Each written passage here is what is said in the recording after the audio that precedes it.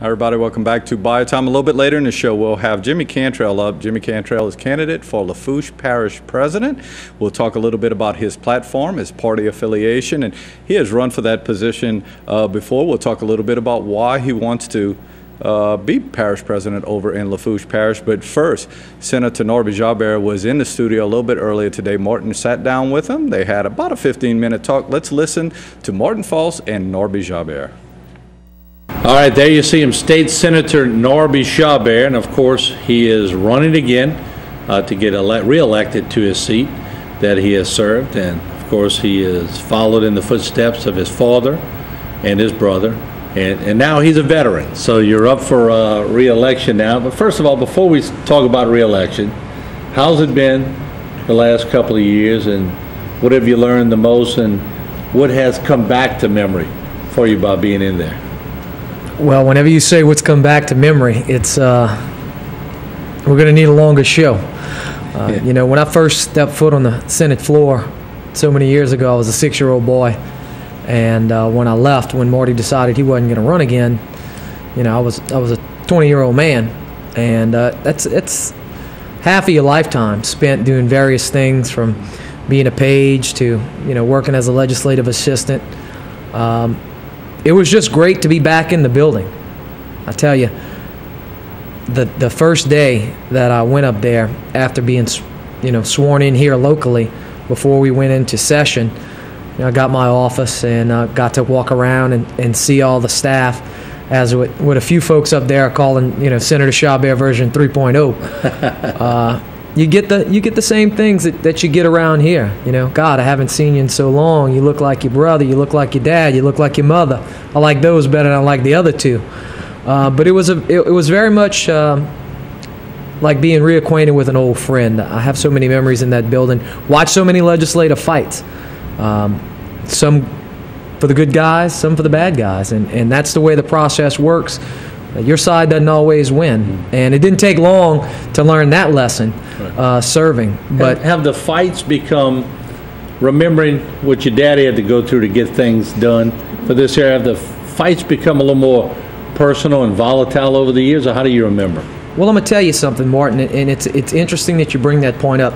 One of the neat things that they do in the legislature is they got this thing they call Old Senators Day, Old Rep Day. Mm-hmm. When they bring back those various members that have served in the Senate, it's nice.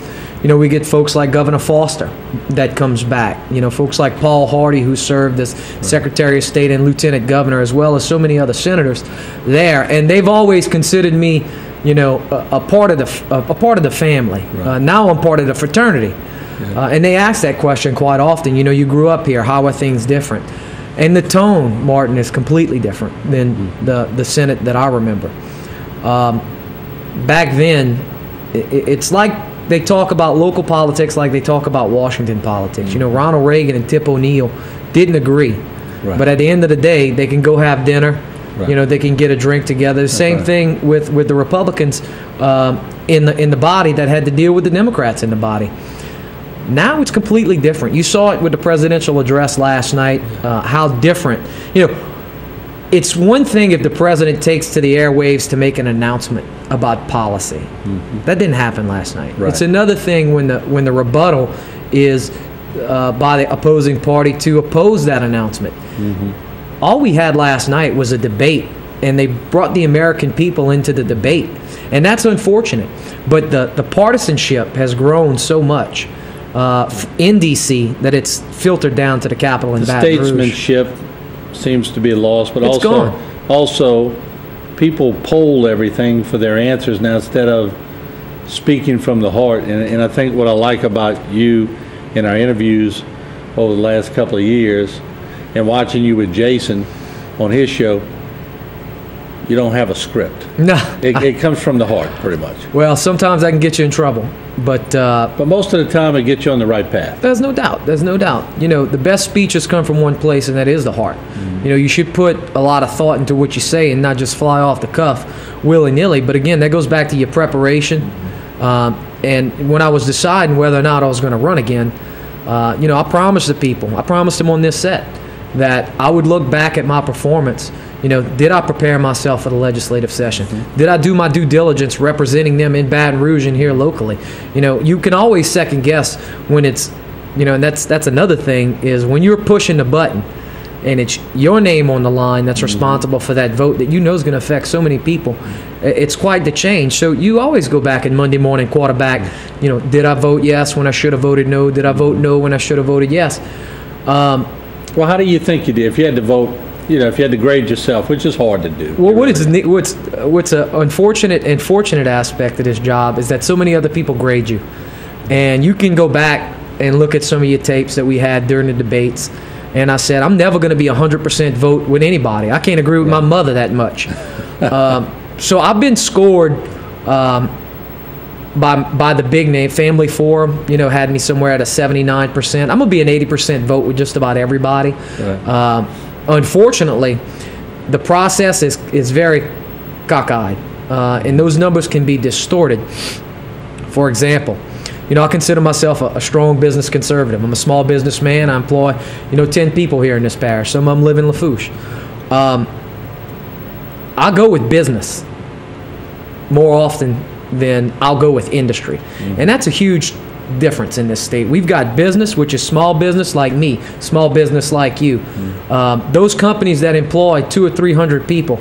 And then we've got industry in this state that employ literally, tens of thousands of people. They fight very hard at the Capitol to get what they want, and it's a their way or the highway example. Tax breaks for billionaires sometimes is what it equates to. And I'm going to stand up for the small businessman, the true small businessman, the mom and pop operation on the Bayou that's trying to get by in a world of Walmart. So you got an organization called Louisiana Business and Industry. Well, they'll get caught in an issue where it puts industry versus business, and I'm going to side with industry. We had a bill last year about liability for truckers. Now, better than anybody. We've got so many trucking companies around here. Heck, three-quarters of our economy is based on getting a good from Houma or Lafayette to Fouchon or to Houston. Okay? So we're a trucking economy down here. I'm going to side with trucking every single time. I'm going to side with that hotshot guy. I'm going to side with the guy that's got the piece of drill pipe on the back of the truck that's taking it from here to there, wherever it may be. Well, industry was fighting that and saying that the trucker and the trucking company and the person responsible for the freight should carry more liability, even though in their yard they may be completely liable. Say somebody didn't load a part right. We may have to vote on that vote 6 times. I never want to compare myself to John Kerry, but he made the infamous statement now, I voted for that before I voted against it. What happens in the process sometimes is you'll come before a committee like Judiciary B, which I serve, where that very bill that I'm speaking of came up.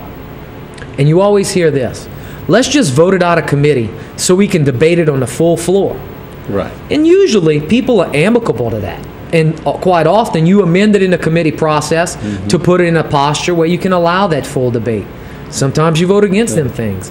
Well, if you vote against lobby in committee because you're for business and not for industry in that particular circumstance, boom, that's a vote against lobby. Well, somebody's going to try to use They're going to score you, and unfortunately my lobby vote is not as good as it could have been. One difference between me and my dad is he would have said Fanuch on lobby and just railed against him and did what he thought was right. I try to see things a little more clearly than that. I think I'm a little more patient, and I don't hold a grudge. I think that has benefited me greatly in Baton Rouge, and sometimes it works against me, sometimes it works for me. I could be a little trusting sometimes. Well, let me ask you this: You had some tough issues when you first go around. Of course, the redistricting was huge, and I know you fought to keep Nichols in your district. But talk about the toughest 3 votes or decisions that you had to make in your first term. Well, let me preface that statement with saying, and I made this speech on the floor when I railed on the oil spill. If you'd have told me, 8 months into my term after being elected that the Gulf would be polluted, we couldn't shrimp, and there'd be arbitrary and capricious, as my good friend Secretary Scott Angel likes to say, moratorium placed on drilling, and we couldn't drill and we couldn't fish, I'd have told you were crazy. Right. So that came up, and although there were no votes really pertaining to that, except for one that we got beat on, which again was an anti-lobby vote, which is crazy. That vote was to allow our Attorney General, to go out and contract with attorneys in this state to represent our people, in this, what is going to probably go down as one of the largest lawsuits against an industry in the history of this country. Well, the fiscal conservatives that said, there is no way we should fund the hiring of trial lawyers, even though those trial lawyers were going to be brought in to fight for our businesses and our industry and our small business people. It was a tough vote. It was a hard vote. But let me tell you something about our Attorney General's office. As capable as they can be, they can't beat an industry like BP that operates with a legal department that has $1 billion budget or more, when they have an $80 million budget to litigate everything that our state has to deal with. That was a tough vote. We lost that vote. And which is why a lot of our folks have been extremely disappointed, none more frustrated than me with the claims process. It got to the point where I had to call down the Attorney General to meet with constituents here locally in Houma that were so frustrated with the process. You hear it every night, on your show. That was something I hated that we lost that fight, but as they say, it is what it is. The votes on redistricting in the special session, extremely difficult. Not for me, because I always voted with the people of Terrebonne and Lafourche Parish every single time.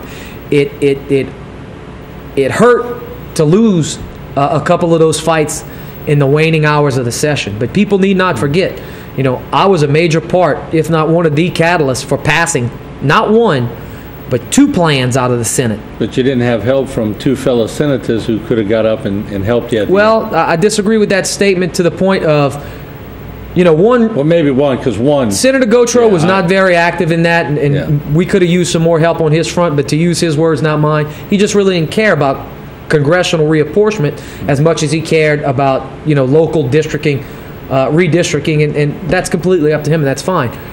Senator Joel Chasson, the president of the Senate, who carried, a lot of the redistricting legislation, he was my greatest ally.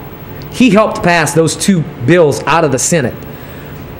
But he is the president of the Senate. And when it came down to him passing out a reapportionment plan that could be signed by the governor and pass the process without having to cost the taxpayers more money, bring us into a second redistricting session following this session, well, he had to take off his local Senate District 19 hat and be President Joel Chasson on the Senate and pass out a plan. And that's when we lost my biggest ally, and that's when Terrebonne and Lafourche got split. So, Joel was there for us when he had to be, but when he had to be the President of the Senate, that's when we really lost that fight. And we fought till the very end. That was a fight for the ages, no doubt. It was. And at the end of the day, Martin, I really believe that we're going to be better off having 2 congressmen represent us, because even though we were split into North Terrebonne, North Lafourche, and South Terrebonne and South Lafourche, we weren't separated from Terrebonne going one way and Lafourche going another way. That could have been completely detrimental for the one most pressing issue that faces us in this area, and that's coastal erosion. You would have had Terrebonne that would have went west, Southern Terrebonne Parish, the only eroding parish in the entire Western Congressional District, where we would have become not a stepchild, we would have been an afterthought. So keeping South Terrebonne and South Lafourche in the eastern portion of a congressional district where all of those parishes are eroding, you get a champion for coastal restoration, and we're going to have that in Congressman Steve Scalise. Let me ask you, with about 90 seconds left, obviously you made a decision that you want to continue, you want to be reelected, and you are the incumbent now. What kind of thoughts would you give the people why they should reelect Norby Chabert? Well, to finish up that third point on, the third most difficult decision I had, and that was to switch from Democrat to Republican. You know, I was a lifelong Democrat. That was huge. That was huge, you know. But I'll be honest with you. When I look back on my decision, I made it with a clear mind and a clean heart. You know, I just have more in common with people than John Boehner, like John Boehner, who grew up sweeping floors in a ballroom.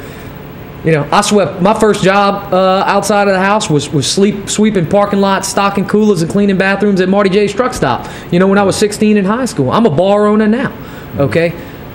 I don't have anything in common with Barack Obama, who's Harvard educated, and other than the fact that he's a liberal Democrat, and I've never been a liberal. You know, I've been a moderate Democrat in the past, but that was one of the toughest decisions I have to make. I don't have anything in common with Barack and Nancy Pelosi. I do have something in common with John Boehner and the folks that are trying to keep our hard-earned tax dollars in our pocket. That was probably the most difficult decision, but I made it, and I'm happy I made it, because, you know, that all moratorium that he imposed on us, that job-killing thing, aside from a hurricane, that is the worst thing that could happen to our people, and we're feeling the repercussions of it every single day.